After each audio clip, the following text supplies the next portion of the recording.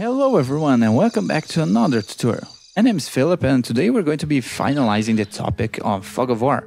This time, however, we're not going to be working with physics.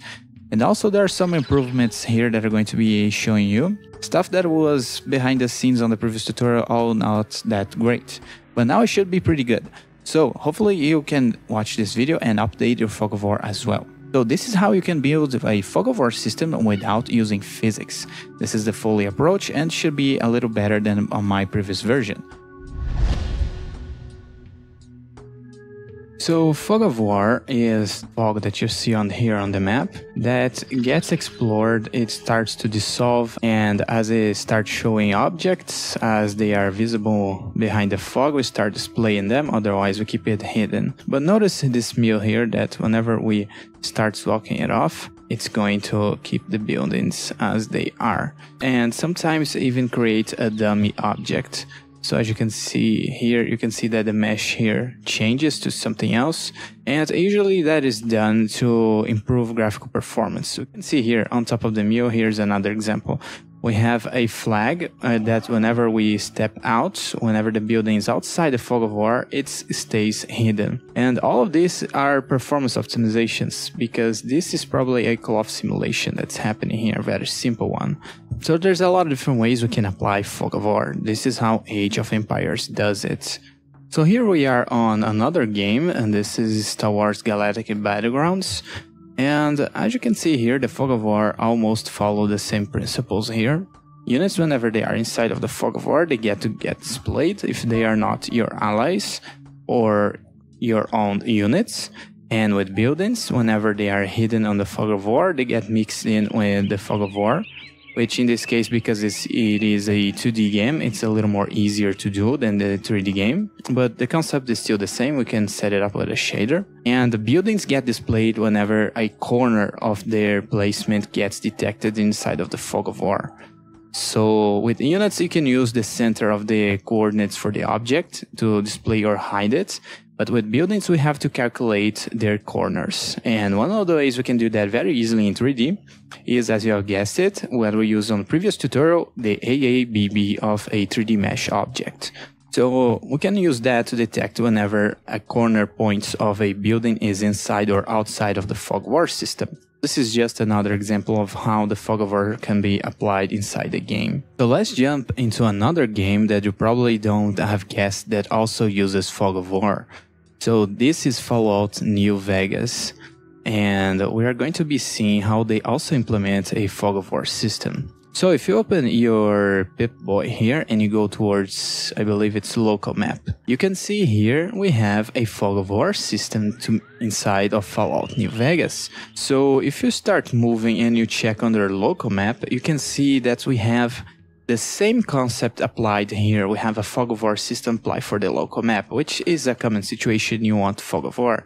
So as I'm start moving here, we're going to be seeing that the local map Fog of War system is going to be dissolving and display the places where we walked in and out. So as you can see, it's another game on a completely different genre that is also using a Fog of War system. It's not specifically drawn towards strategy games, you can apply it to whatever you want that uses it. So top-down games, racing games, for maps, etc. And this here is my project for the RTS game that I'm building. And as you can see, this is the Fog of War system that I'm using to create this here. So this is a sprite that I'm placing on top of the viewport camera here so we can see what the texture looks like.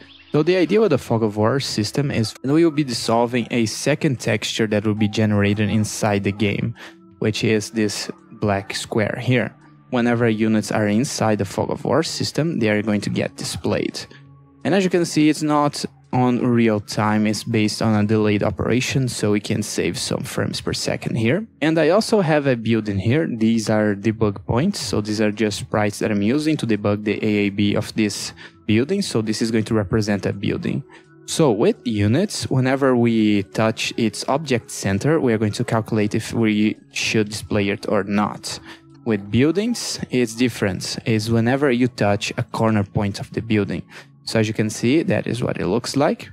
Whenever we are close to the building, I am modulating its shader colors. So from the center of the building, I am grabbing its color pixel point here on the texture and using it inside a shader to modulate the appearance of the building.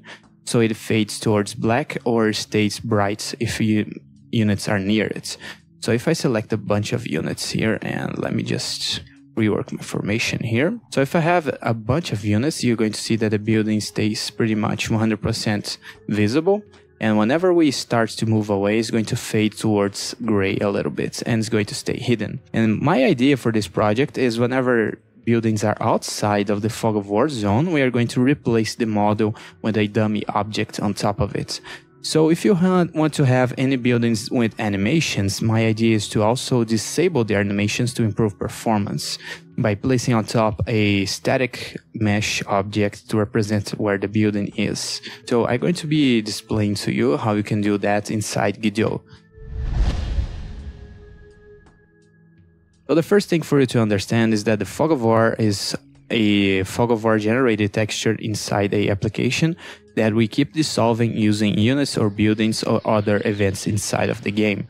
And we can combine that with anything we want. In 2D games, it's against the camera. On the case of my 3D project, I combine it as a part of the terrain texture, so I get a dissolving fog that we're going to use to display the game. So the idea is for each single unit to hold a sprite that follows it. And this sprite needs to be transparent because the alpha will be used to dissolve the generated fog of war texture. So the transparent parts of this sprite is going to be used to dissolve the texture later. So that's the idea with the fog of war. We add a fog of war dissolved sprites to be following each unit in the game that is allied or a own unit of the player. So inside the viewport, we get to dissolve them to build our fog of war generated texture to be used as part of the terrain texture, or in the case of the 2D game, as part of the camera. So how is the fog of war actually being built? So I have two passes. So I have a system where I'm going to use two passes to build this. So the fog of war is a blank texture that is created and later dissolved by own units, allied, and also temporary events inside your game. So something like enemy attacks, captures, etc. We want to build a temporary object that's going to use the same sprite that we use for units to dissolve that part of the map for a given duration in case of any special events. Fog of war system here is actually being built with two passes. So the first pass, I'm going to first get a combined version of all of those sprites by using the viewport as a texture. So I want to keep storing the fog of war dissolved sprites inside a sprite for the viewport. So what I have here on my RTS fog of war sprite texture control, inside its viewport, which is called sub viewport inside Godot. If you come here, you can see that sub viewport inherits from viewport. That is how you can use an interface to use the viewport system. So inside of that viewport that I'm going to be creating and building my RTS fog of war texture, I have a sprite that is going to be on the background for this viewport. So the background is going to be storing all the dissolved fog of war for all of the units. So I'm going to have is inside of this tree node, I'm going to have a list of sprites that is going to follow each single unit in the game that I want to be dissolving my fog of war texture sprites. And this sprite is going to be assigned the first pass of the fog of war, which is the combined dissolved sprites that are 100% bright because I'm going to be changing the sprite modulation to store the second pass later. So the idea for us is to keep storing this dissolved section towards the first sprite. So after we have dissolved by combining the units fog of war system, so we're going to have this image here, we're going to be combining and dissolving the black texture with this. And then we're going to have the dissolved texture, which we're going to be assigned back to the frame texture as the first pass result. So we're going to have the dissolved texture on the background, while still we have sprites inside on top of it due to the viewports. So the idea here is that after the first pass, we're going to be darkening the sprite for this fog of war texture. So we are going to be using this as the semi-explored areas for the fog of war system. And on the final texture, once we export after the second pass has happened, we're going to have this combined texture here, which is actually the resulting fog of war texture that we'll be applying on the terrain. So we're going to have all of the fog of war combined previously on the first pass that is going to be stored for each single frame, the dissolved parts, as 100% brightness being darkened so we can display it as semi-explored areas. And because our viewport also has all of those sprites, dissolving sprites that we were using for the units in real time, once we export the texture again from the viewport, we'll be having the final fog of war system texture that we can apply inside of our terrains. So that is the idea. So it's a little bit complex, but I think you got the idea of how that works. We basically use the dissolved combined texture layers to be the semi-explored layers later once the final texture has been exported. We exported it at first, just after we combined all the fog of war dissolved textures. And this step keeps happening again and again. And whenever we are redoing the fog of war updates, before we dissolve it again, we need to set it back from the darkened to be the semi-explored areas back to 100%. So we can keep adding more dissolved areas for the units and we keep displaying it. So this step here was basically what I built, having that idea inside my head that I want to have an expanding area that is growing with dissolved units. And then later, I also want an active area when the dissolving units. So that is how I built it. So you can build this on different ways. And this is actually generated 2 texture per fog of war update. So it's not the best system, but it gets the job done. So you can do all of this inside a shader. But for simplicity's sake, I think that this is simpler for you to execute inside your own project, because everything here is happening inside a viewport controller node. So all you have to worry about is just how you build the system structure, and everything should take care of its own. So if you wanted to do this through shaders, you're going to have the same concept be applied inside a shader by generating some kind of dissolve parameter towards a black texture per unit. And so you're going to be probably need to feed the shader with inputs of where units are so you can execute the code. So I think this system is simpler and uses the tools that we have from the engine a little easier, so it's also easier for you to understand it, which is basically using viewports as to generate this type of texture, which is a pretty common thing to do, in my opinion. So this is a good solution. And while this may be a little complicated at first, it is not that complicated. It's just a summary of different ideas being applied here together. So let's continue this, and I'm going to be jumping now towards getting the unit 3D position to be the 2D texture. So one of the challenges we're going to have is, because this is a 3D game, we need to match the 3D position from objects towards the fog of war texture. And this could be a challenge because the texture we want to be independently from the map size. We do not want to link, because let's say you want a more high resolution fog of war texture, you're going to be probably building and giving a specific dimension for that. And this texture should match the map terrain texture later, the size of it. But we do not want the same size to be applied, so we need to calculate it. So the rules are that we need to match the 2D fog of war texture to the 3D terrain world match. And this also requires us to match the unit's 3D position to the fog of war sprites in 2D. So the question is, how do you going to match the two coordinate systems together? Because 3D is measuring meters and 2D is measuring pixels. So 1 in 3D represents 1 meter and 1 in 2D represents 1 pixel. And there's quite a difference there. So one of the ways you can do that is by grabbing the 3D map size as a vector 2 from top down. So you're going to grab the X and Z from the map AAB size and convert it to a vector 2 with X and Y. So we can use it with the fog of war texture size, which is already a vector 2. So the ratio difference we are going to use is going to be what is going to calculate the difference between these two. There's going to be used for coordinate system and also to scale the fog of war texture. And this is the code that does that. So we are going to have a variable here, which is a float. And because our variables here are integers, we need to convert them to float. So we can grab the remaining decimals. Otherwise, this function is going to fail and it's going to return integer values converted to float later. So the idea for you is to have the decimated values. We need to convert them to float here. So this is the 2D size, which is simply the new terrain texture size.x.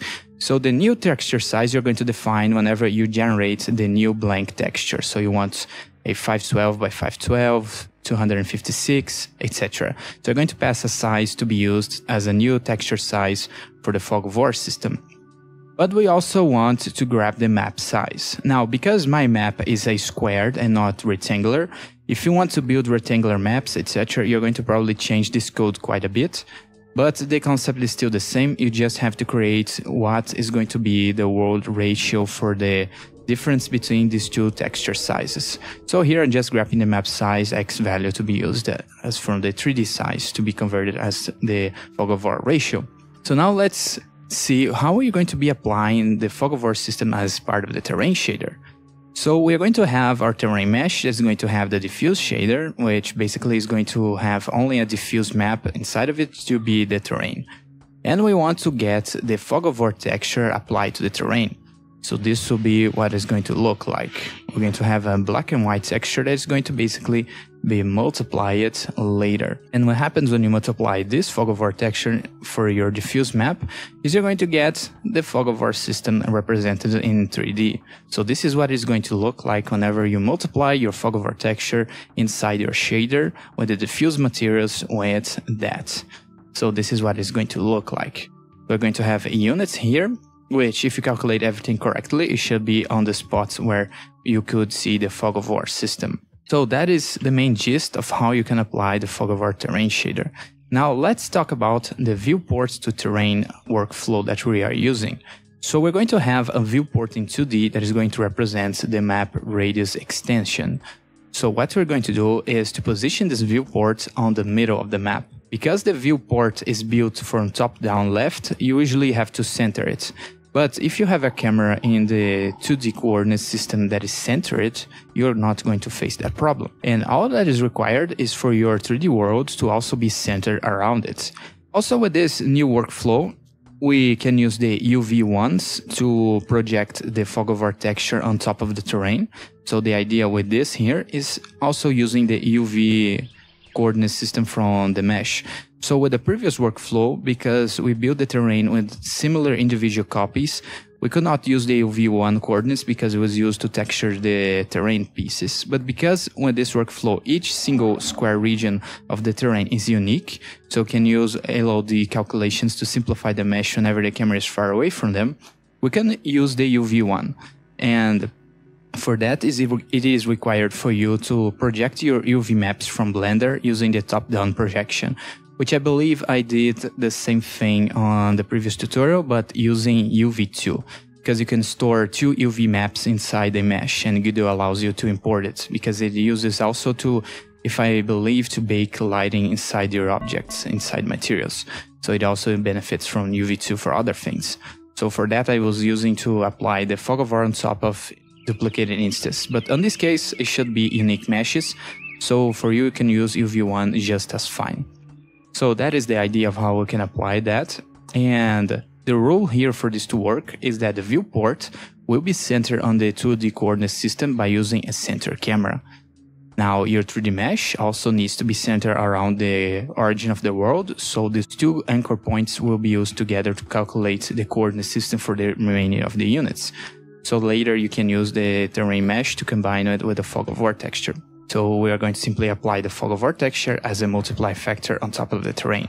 And this will be the last remaining thing that you're going to do to apply the texture on top of your terrain. Because the UV coordinates are from 0 to 1 and it matches the top-down projection of the terrain, our texture is also going to be working with 0 to 1. So that is why it is required for you to have a center coordinate system to be at 0, so you can match those two. And for you to match the scale texture with the terrain dimensions, all you need to do is just multiply the size of the texture by this value here, which is going to be our world to FOV ratio, which is this calculation here. And this will also be used to scale coordinates of the objects in the 3D space back to 2D. So that is what it's going to look like. So that is how you're going to be converted a 3D coordinate system back to 2D to be used as a texture. Now there's another problem here that you're going to face, which is about hiding or showing objects. So our fog of war system to work properly will need to hide and display units whenever they are outside or inside the fog of war texture. So the first question we're going to be asking is, what will be the method that is going to hide objects? So not detecting whether they are inside or outside of the fog of war, how we are going to hide them. So there are some solutions that have come up to mind as ideas, and also some solutions that is built in with the engine. We're going to have a shader discard, which is going to discard rendering the shader on the fragment code. I'm going to also be trying transparent material to see how the performance works with that. I also had some idea with the vertex shrinker, which basically is to take our vertex points and scale them to 0 infinity, so as a method to hide your object. And we also have the option of hiding the visibility of your 3D objects, just like acting with the notifier inside Godot in the inspector. So the first solution was trying the discard fragment and light functions. So that was the worst solution that I found out of these 4 here, because despite it not actually rendering the fragment code, it is still using the vertex calculations for the pixels. And as the documentation says here, it means that a shader that uses discard on all of its pixels is still more expensive to render compared to not rendering any object in the first place. So while we are discarding parts of the fragment code, we are still rendering some other stuff behind the scenes. So it is more expensive than to not render a object. So this was the worst solution that I found out of these 4. Next one was transparent material, which basically you enter your fragment shader and set your alpha property to 0. This shouldn't turn your material as transparent, and you also have to enable the alpha transparency method. But this is how you can turn a material to be transparent. So as I've tested, this was somewhat slower, not ideal as well, but it was better than the discard option. The next one was the vertex shrinker. So I have the idea of scaling all the vertex back to 0 infinity so we could hide the object and possibly not have the performance cost. And that remained an idea because I did not found a way to implement that. So I decided to switch to another solution while I figured that out. So I could implement that, but it remains an idea to be tested later whenever I have time to research about it and find a way to do it. Now, funny enough, the best performance method was actually the easiest to do. So hiding the visibility of any 3D object was actually the most performant and fastest method. So just by toggling the visibility of your 3D object, there's code that's happening behind the scenes that is also preventing the object to be rendered inside Godot. So while if you have scripts running and stuff like that, it's going to be running in the background, but on the rendering side is going to be the fastest way. So all of these 4 methods, I found that hiding the visibility using the visibility property of your 3D objects is the fastest method. And I have done some benchmarks to test this. So the easiest way for you to hide objects that are not inside the fog of war is to just hide this visibility. It was the fastest method and is also the easiest. It should be pretty simple to code. So now let's come to the last problem we're going to face.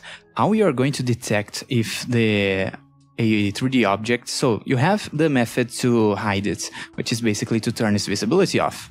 Now, how you determine if an object is inside or outside of the fog of war system? So you have this viewport texture, which represents the fog of war texture finalized. How you define if it's visible or not? So this will be a visibility detection method. So what is defining if it's visible or not is just by getting the pixel color from the object position inside the fog of war texture. So if we say that its pixel color is higher than 0.5, its value, which you can interpret as its brightness, you can say that it's visible. So that is pretty much how I am doing it. I'm detecting the object, and from that position I check if its pixel color value is higher than 0.5. And if it is true, then I know this object should be visible inside the game. So the way that this benefits us is because buildings will need to be calculated different.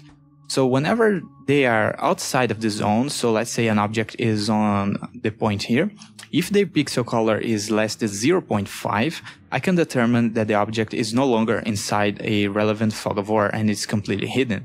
So I have some options here. So if this is an unit and it's not owned or it is an ally unit, we can hide it using the toggle visibility method here. But if it's a building, we have some options here.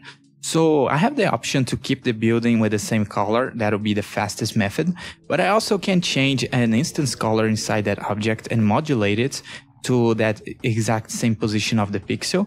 So it does not hide it permanently, but it can be used as a darkened version, a dummy version of that building. You can also use it later to replace that 3D mesh with a simpler dummy object that does not have animations and has a lot of simpler geometry. So the idea with this is to improve performance. Whenever you step outside of those fog of war zones that are on the semi-explored areas, so outside of the active zones, we want buildings to have a lower and simplified geometry without animations, and to also use their center pixel color to modulate their shader. So we can change the visibility of the object to be a little darker gray, so just like other RTS games does, to improve the look aesthetics of the game, to show that that object is no longer inside the fog of war active range. So that is the solution that I found for that. And if you plan to do buildings with animations, let's say a factory, or even the case of Age of Empires, like the mill we saw there, we could disable those animations and just leave a basic building there, which should work fine in most cases. And also for the visibility detection method, I could have used some other type of calculation like distance calculations. So with distance, you usually grab the fog of war range of the units as a object parameter and calculate if it's inside or outside. But the downside of this is you're going to have to calculate for every single unit in the game that has an active ring of fog of war. But because of the aesthetics that I wanted to hide buildings partially, I need to have this modulation, so I decided to use the pixel color from the viewport. And from my simple tests, it seemed to have enough performance to be used as we want, so I'm going to be using the pixel color instead of calculating distance. So all of that should take care for you to build the RTS Fog of War system. And I'm going to be showing you snippets of code of how this is being done inside Godot. I think it's better than the last iterations that I did. This does not use physics calculations or area calculations whatsoever. So now we're back here on Godot. So my object that deals with the Fog of War texture is our sub-viewport here. We have a camera. We have the Fog of War texture, which is a simple sprite 2D that is centered on the viewport. That is also going to be used to compile all the Fog of War explored areas, so we can use that later as semi-explored areas. So we are rendering the Fog of War in 2 passes. We have here a Fog of War units 2D node that is simply going to hold all the other sprites we're going to use to dissolve the Fog of War texture itself. So this is going to be generated with a list of sprites from the 3D objects from the 3D scene. And also we have here a Fog of War camera that is going to be anchored on its center. That is also centered on the viewport, so on the 2D coordinates is on 0 here, so it can apply on top of our terrain.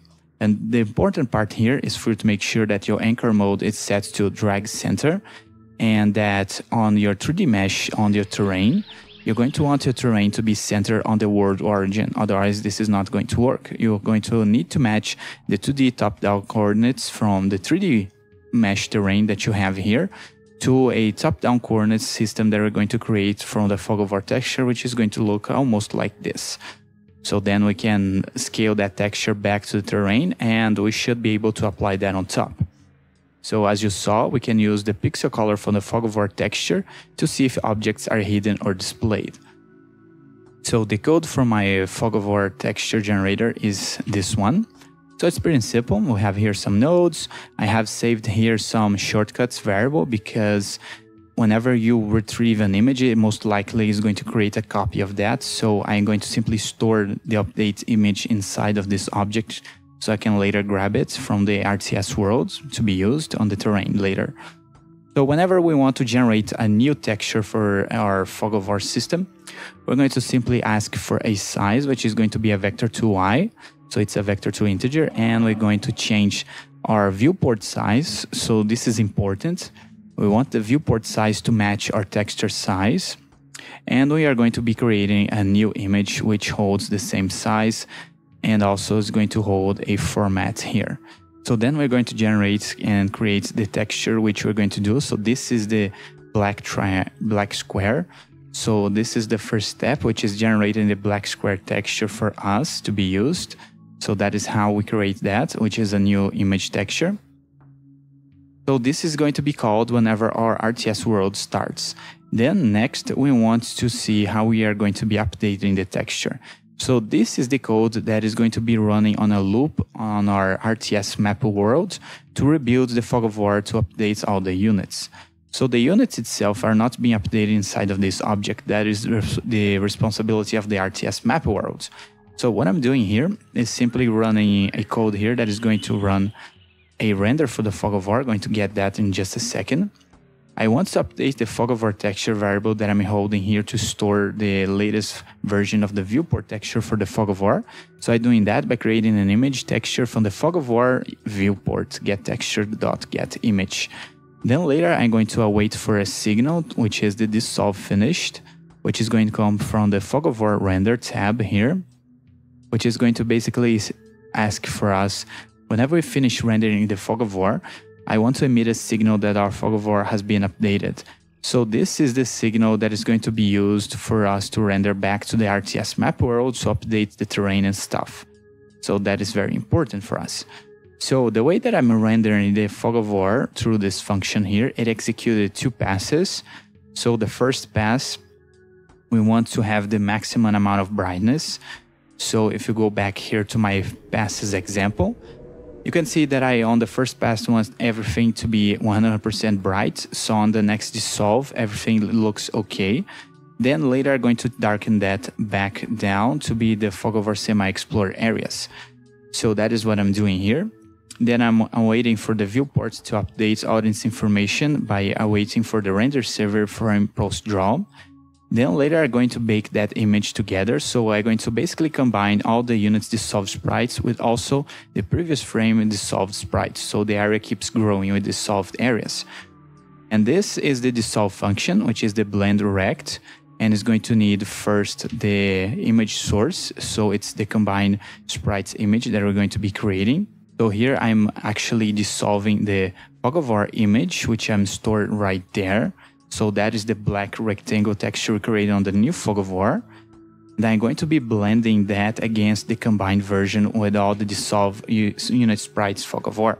So that's how you do it. So that is the image source. Next is going to ask us for a size source. So I'm just grabbing the texture with its get use rectangle to grab the size. And later is going to ask us for a distance. So we are simply passing here vector to I0 because that is the same size of our combined vector, so we don't need to change that. Then later I'm going to update the background sprite, that is this guy here, to hold the latest version of that baked fog of war, so it can continue being rendered on the first pass and so forth. So then later I'm going to reduce the modulation of that sprite to now become the semi-explored fog of war. And after everything has been done, I'm going to emit dissolve finished. So on this fog of war texture update here is going to relieve us from this signal, and we're going to finally say that we finished updating the fog of war, which is going to be used by another external control. So this is everything that it's doing. Now on the side of the RTS 3D world, there are a couple of things here that is happening. So this is getting a little complex, so I'm sorry if this is going to be hard for you to understand, because this is a continuation from the regions code. But hopefully I will try to explain my best here so you can understand it. So whenever we are on the ready process here, creating the regions and stuff, I am initializing the fog of war right here. So what happens when we initialize the fog of war? I am basically first grabbing and creating the words to fog of war texture scale ratio, which if you saw here on my explanation here, that is basically the new texture size for the fog of war divided by the map size. So the map size I'm going to be grabbing from created the regions from the previous video. So this is basically the width of the map, so the complete size of the map, and because it's a square I'm only using one side, so that is why I'm using X there. Then I'm going to be accessing the fog of war texture object, and it's going to be asking a new fog of war texture to be generated, and this should only be run once. So the parameter that is going to pass here is going to be the size for the fog of war texture. So if you want more or less resolution, this is the place that you're going to set it up. Whenever you generate the new image texture, you want to pass a size. So depending on performance and how your graphics for the game is going to look, you're going to change this size here. So I could show you what that looks like. So I'm going to leave what I have here, which is 128 by 128. So the sprite you are seeing here on the screen is a sprite that I placed on the tree node for the RTS map world just to debug the fog of war. So it's just a sprite on top of everything else that I'm putting down here on the corner. And I'm assigning the texture for this sprite to be the fog of war rendered image. So I can see what is actually happening with the fog of war texture. Here you can see how it's being applied to the terrain. And we have actually code that is hiding the objects, which is going to show you how that works. But as you can see here, whenever we start moving, we can see that the fog of war is being rendered and it's being dissolved. And if you remember on the first pass, I'm accumulating and keeping the dissolved fog of war texture. So let me just zoom that out a bit. You can see this gray area here, which represents the first pass of a fog of war. So if I go back here to my presentation, this is the point where we want it. So on the final image, I want to modulate it back to gray. But on the first pass, I want to keep combining it back and keeping it at 100% brightness. So we keep adding more and more fog of war dissolved. And that is happening here. As you can see right there, we are moving our units and we keep getting new texture every few seconds. So we can keep growing the areas. And this space here, which is gray, it was actually fully bright. We modulated back to be a little darker so we can represent the semi-explored areas. And the active areas is just a bunch of sprites that are following our objects. So there's no extra code involved in that. They are always active and they are always captured by the viewport because they are always following the objects. So you can see what that looks like. So this is how the fog of war is working behind the scenes there.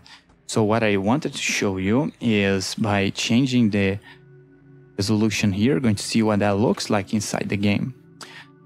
So I don't know if this is going to change the size of my sprite. I believe it's going to look a little smaller. But let's see what it does. Yeah, so as you can see, I have to scale it a little bit so you can see it better. As you can see here, the fog of war texture for this map now, it's a lot smaller. And as you can see, the effect it has on the map, you can see that the style of the graphic actually changes. And you can do that based on your graphic preferences. So if you want more smooth areas or more rounded fog of war systems, you can do that.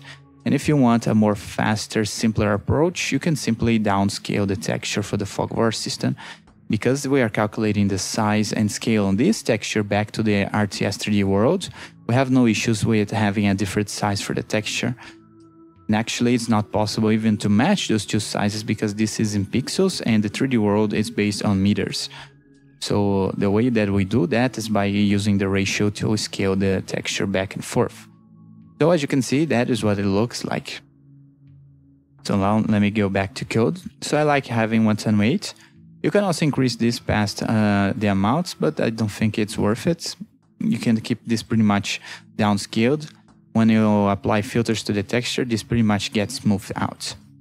So on my world initialize nodes here, there's something important that actually happens here related to the fog of war.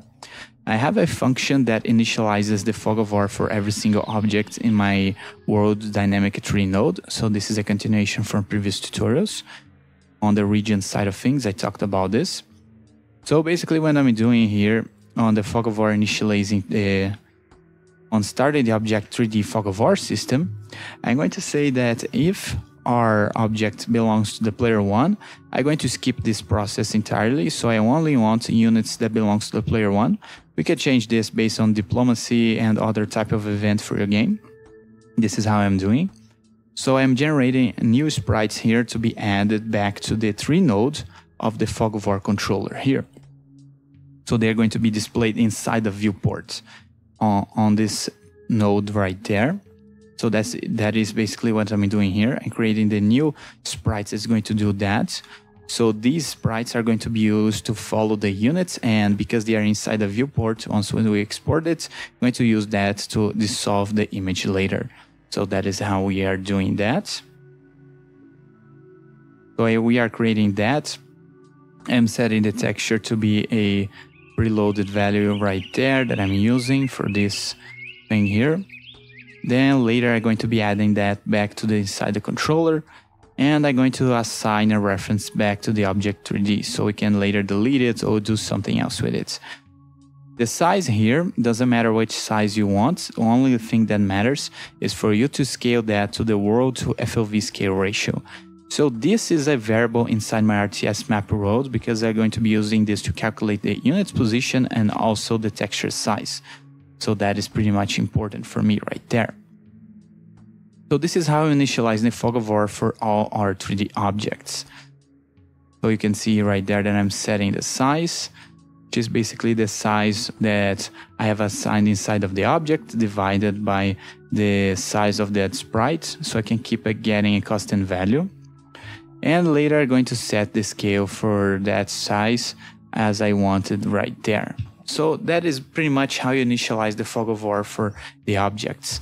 So whenever my RTS 3D world object on the game gets a tick, which is basically something that is going to happen, I'm going to run this function here, world time ticker, and I'm going to process my dynamic objects.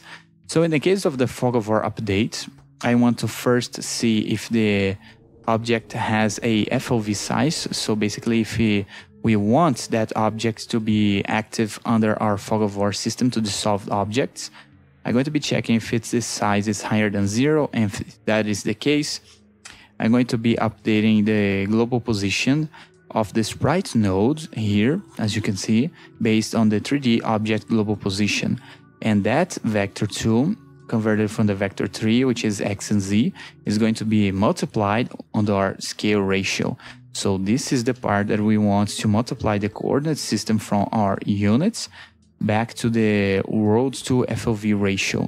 So we are going to want to match the position of the objects with the 3D world and the texture. So that is the way we do it.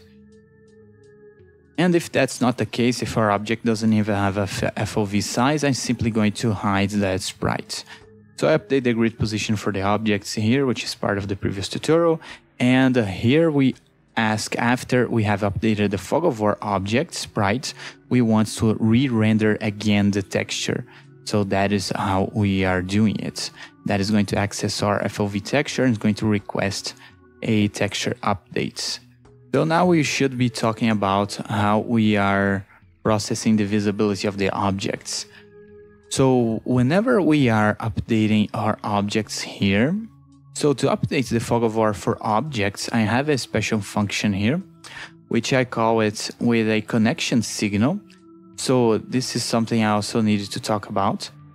After we have created and built our fog of war, we want to update the fog of war finalized signal back to a new function, and this is a lambda function, which basically means we are creating a function here to be connected to that signal. And the first thing we want is to save the texture. So I have here a fog of war texture that I want to be saving it.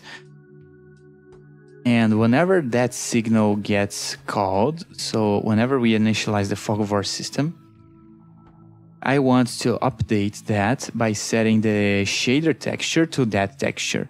So this is the part where we access the shader for the terrain mesh to update its fog of war texture. So if I go back here to one of my mesh pieces and go to the material, you can see here on the code of the material that it has some textures to be used, and this is a blended terrain texture, which I did some tutorials about. But the important part here is the source texture FOV, which is going to be basically the texture we're going to assign for the fog of war. So I believe I have an example here. You can see if we drag this texture here on top of the source texture, you can see what it looks like. So this is what is going to happen when the fog of war texture is going to get assigned here. And we assign that whenever we update the fog of war from that controller node, which is this guy here. So that is how we are updating it. So we are accessing its shader and setting its source texture parameter to that texture we get from the fog of war viewport texture. This is the point where I update my sprites for me to see on the screen on the corner there.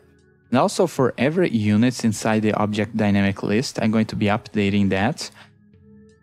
And I'm going to be also passing a parameter to being a unit. And for whenever we want to update buildings, I'm also passing that through another dynamic list here, which is going to be our static objects list. So for buildings, I'm separating that into another variable there. So that is how we do it. So that is what's happening when the fog of war gets updated. We are executing all of this code whenever the updates it's called. So the signal comes from the fog of war texture, which emits the fog of war updated after everything here has been rendered. And once the signal gets emitted, we got that connected back to this function, and it's going to update our objects and our textures. So this function here that updates our objects is whenever I want to control the visibility of the objects. So first things is I'm going to grab the coordinates in 2D from that 3D object, and I'm going to pass that through the map offset to center. So the origin of our map is the center and not top down. Otherwise this function is not going to work. So the coordinates have to add the offsets to the map. So now we have to match the coordinate system from the map to our 3D objects. So I have that to the map offset to center, which I basically set this whenever I set a new map size, which is basically half the map size. So in our function here that updates our 3D objects with the fog of war, I'm going to be creating a new variable called pixel color. And here, this is the part where we are going to detect whether or not to display units by analyzing the pixel color from the fog of war. So as you can see here, we have an object type argument for this function, and it's an integer. And we want different approaches towards units or buildings. So in the case of a building, important to notice that the variable is outside of the match, so we can use that on other functions down there. So the fog of war, if it's an unit, we're going to simply get the pixel color value from that color by getting from its coordinates multiplied by the ratio for the world to the fog of war texture. That is how you're going to get the pixel color from the fog of war texture image. So that's going to basically access the coordinate position from that unit and grab its color from the fog of war texture. In the case of buildings, that is different, because if it's a building, we want to check that for every corner of the AABB. And we do that by grabbing the object 3D as a mesh instance to generate the AABB. And we also want to grab its global position, because the AABB is a local coordinate system, it's not a global. So we need to pass that here, because we want to be checking if that corner of the building is visible inside the fog of war. So for the fog of war, we want that. So for buildings, we want to calculate that not through its center, but rather for its corners. So that is why we're generating a 4 base points array here for vector 3. So we can use that later. This is just some debug points that I'm going to be using to see the corners of the building, which is these sprites here. And this is the part where we decide if the corner of the building is visible or not. So for every single corner points inside those points. So for every corner of the building in the 3D space, we want to convert that to a 2D position top down, which is basically the AB XZ plus the map offset to center. So this is how we're going to get the coordinate systems. And we want to grab its color from that corner point, which is basically that coordinate multiplied by texture ratio scale. And if we find a pixel corner that is higher than 0.5, we can break out of this loop, because we know that now we have a pixel color that is visible for us, so the building can be displayed. So these are the code that happens for object type. So after this match statement has been finished, we're going to process the pixel color fetched from the fog of war texture. So on the first case here, if the pixel color is higher than 0.5, we know that this is fully visible. So in the case of the units being inside this white portion area here, it has its color value higher than 0.5, we know we want to first display the objects. So this is a mandatory for every single object. We want to pop them under the screen. But if this is a building, we also want to change a couple of things. We want to basically set its shader color to grab it from the fog of war texture. But here there is a little complication, because the fog of war texture goes from fully black to fully white. We do not want the buildings to have a fully black texture. So that is why I'm using a clamp function here to clamp the pixel color value to dim gray to fully white, so we don't get the fully black approach texture. So the way that looks inside the shader is as it follows. I'm going to grab the building that I'm using, which is a simple square mesh here inside my static list, and you can see the building right there. So on the shader color here, you can see we have a fog of war color, which is an instance uniform. So I can change the color for every single object in different ways. So this is going to be used to determine where the object is, a building is fully visible or whether it's fully hidden. And whenever it's fully hidden, we want to basically disable its visibility. But if the player explores it and move the units outside, we want to keep the building semi-explored. So I want to have like a dim gray approach to it. So it looks like that. So this inside the game will look like this. So let me just run the game to show you what that looks like in real time. And of course, my debug, now that it's been returned, I need to set the scale back. So for the debug sprite that I'm using on the corner there, I'm going to set the scale back to what it was. So as you can see here, there's a building here, which is that gray square. And every single corner of its AABB is going to be checked to know if the building is visible or not. So once this color here is higher than 0.5 on these four corners here, there's another point right there. It's going to first display the building, as you see here. So after it has been displayed, we do not want to hide buildings whenever we get outside of the view. We want to grab the color from its center to use as a modulation for the shader. So this is what it looks like whenever units get closer to it. So let me just put my squadron back here. So whenever the fog of war gets close to the building center, we're going to modulate it back to fully white, and that is what it looks like. That is what it looks like. And whenever our units move outside, you're going to see that the building is going to get dimmer. But it's not going to reach fully black as the fog of war texture is here. And that is because we are doing that clamp value there back on the code. So this is what it looks like. So this is the behavior that I wanted for buildings. I want to dim them whether they are not invisible. And we can replace this with dummy objects mesh to get a simplified version of the building so we can hold more performance. So that is what it looks like with buildings. Whenever we reach a corner, we display it and we later calculate its color from the center so it's visible or not.